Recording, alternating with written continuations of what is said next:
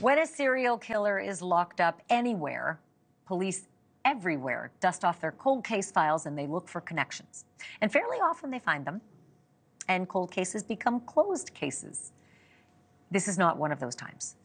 Shawna Beth Garber was found dead in McDonald County, Missouri, way back in 1990.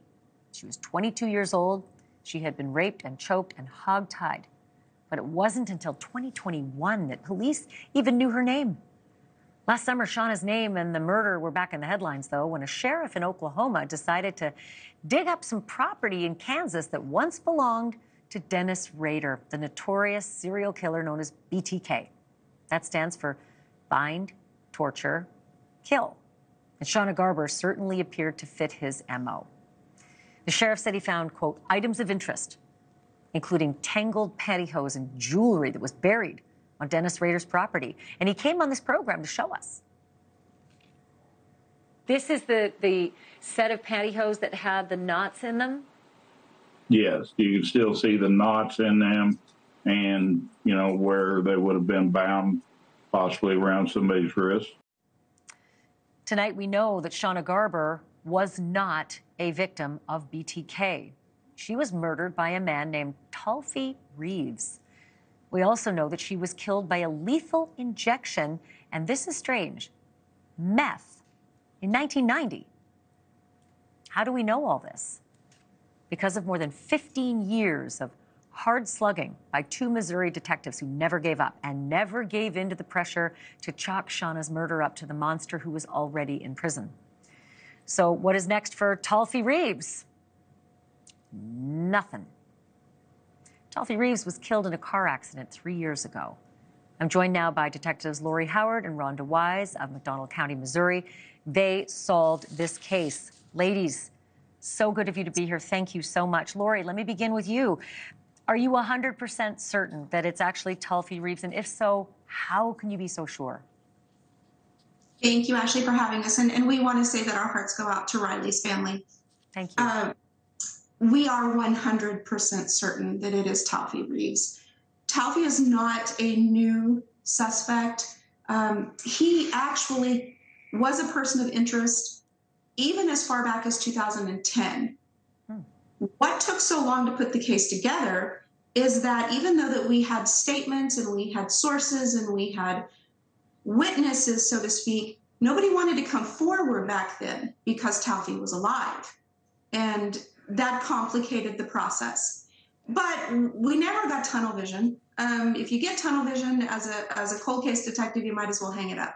Because what so often happens is if you get tunnel vision and you decide it's just one person, you try to kind of take that narrative and make the ending happen the way that you see it. But honestly, we went and interviewed Dennis Rader because it was the right thing to do, because we had to keep an open mind. We had to jump through those hoops and make it absolutely certain. So we did that, and we came away from that after having looked at all of that evidence, and we came back and started all over again with the people in the file. You had a funny feeling, right, from Dennis Rader? Like you showed him some pictures of his own crimes and then pictures of this crime, and what was his reaction? Like, how different was it? It was night and day. Dennis Rader, I like to say he taught us some things, because he did. I'll just be honest with you. We sat down across from him and we showed him his own work, and he was animated, he was excited, he was reliving that moment, and it was very evident, very obvious. And then we put Shawna's work, or Talfey's work, essentially, in front of Dennis Rader, and he was disgusted. We knew immediately it was not his work. He actually said it was overkill, it was sloppy.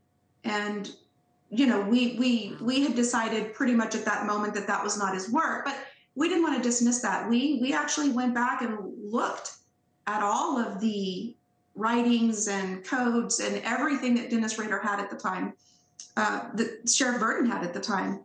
And we still came away knowing we needed to come back home and start over. So, Rhonda, first of all, I'm fascinated that witnesses were, you know, emboldened to finally come forward and tell.